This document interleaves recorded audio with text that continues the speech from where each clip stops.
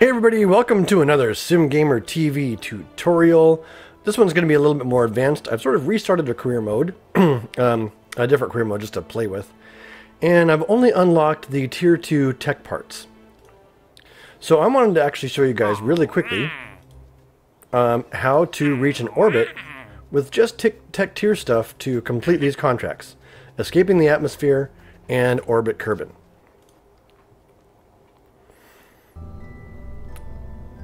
Here we are in the vehicle assembly bay, tier tech 2 orbiter. And we're going to build a craft that is capable of reaching orbit with nothing but tier 2 tech parts. Fuel tanks. We're going to grab 11 of these. I'll hold down the Alt key just to copy them really quick. There's 2, 4, 8, 11. 1, 2, 3, 4, 5, 6, 7, 8, 9, 10. 11 of those guys. Oh yeah, right here. Since we are going to be getting into orbit, we need to be able to come back safely. So we're going to put a decoupler here. And that right there. This command pod, if re-entered correctly, is able to come back from low Kerbin orbit without the use of a heat shield. Unless you're playing on a harder difficulty with 100%, 120% re-entry heat or something. I'm assuming you're at 100% re-entry. You might be able to pull this off even then. I don't know. I haven't tried it. So your mileage may vary. Put our only liquid fuel engine here, which is the Reliant. And another stack decoupler. And then these hammer engines. One on the bottom. 2 on the sides.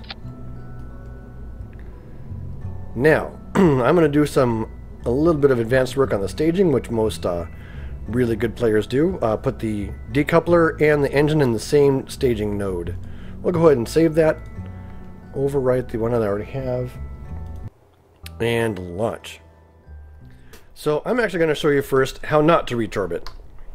T, full throttle, hit the space bar and blast off.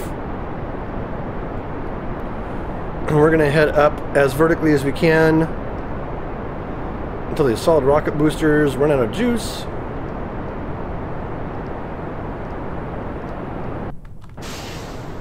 Stage that off, keep pushing ourselves. Oh, we've lost control of the ship. We're not going to reach orbit. In fact, we're probably just going to blow up and die. So, if you've ran into this problem, probably over and over and over again, I will show you how it is possible to make this rocket, without any air fins or anything, reach orbit. First, back to the VAB. Okay, so here we are in the VAB. We're going to make some changes to this to make it easier for us to reach orbit. First thing, we noticed that we were getting too much speed too quickly, and air resistance, if we're going really, really fast, air resistance will push against the tip of the rocket, and it's really hard to control with all of that air pushing around. So, I'm going to take all of these hammers and limit their thrust. I'm right-clicking on the hammers themselves to set the properties. Limit their thrust to 65%. And that's all the only change I'm going to do to this rocket to make it reach orbit. The rest of reaching orbit with a Tier 2 finless rocket is all about how we handle it and making use of the gravity turn. So, first things first, T for SAS. I'm leaving my throttle at 50%. Don't change that. Tap the space bar to kick off your first stage, and we're up. After about 50 meters per second, I'm going to tap the D key a few times to get myself pushed over to between 5 and 10 degrees above the horizon. And we're going to let ourselves accumulate some speed here. Now, what I really want to do is I want to keep myself pointed right in the middle of this marker. This is the prograde marker.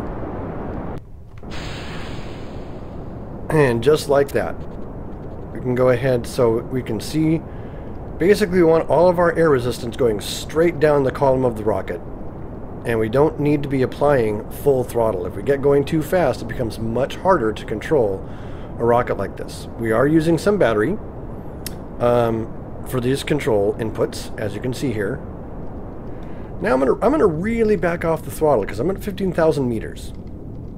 And the reason I'm backing off the throttle is because I sort of want to let gravity and my natural flight arc, which is currently parabolic, I'm sorry, not parabolic, it's the wrong definition, is currently a suborbital trajectory.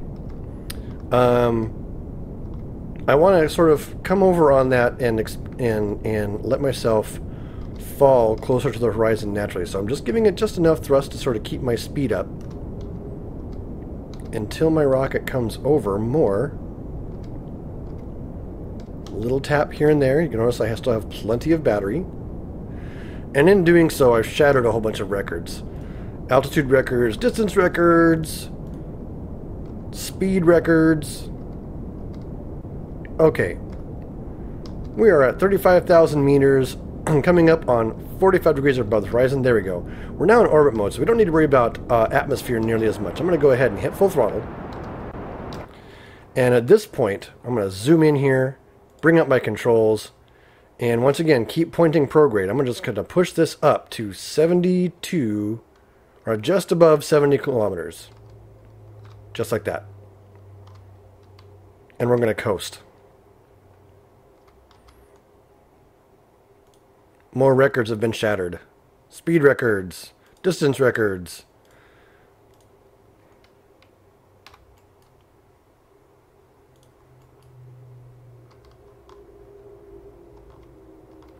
So at this point, we are just coasting to this apoapsis. I'm going to wait till I'm fairly close and point myself at the horizon.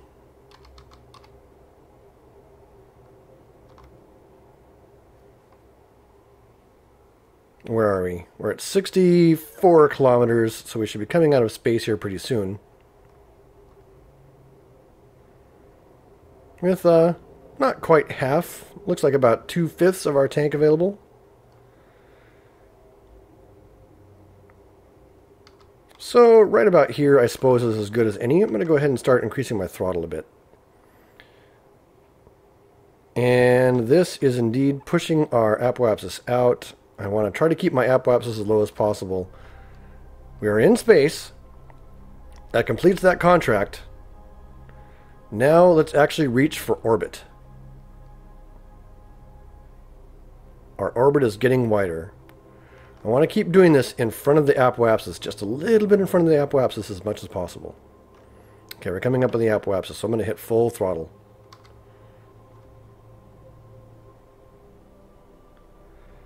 Chewing through our propellant. We're almost there. I don't want to push that apoapsis out much further. I want to stay really close to it while I do this. So a little bit of throttle here, right at the apoapsis. It's the most efficient way to do this. And flip. Shut down the engines when that thing flips around. And we now have ourselves a stable orbit. Let's go through the information. Contract complete, orbit Kerbal, bunch of money, bunch of science. Distance records, speed records, altitude records, escape the atmosphere, all this kind of stuff with a Tech 2 rocket. And just to demonstrate that it is possible to recover this thing, we'll go ahead and get set for re-entry.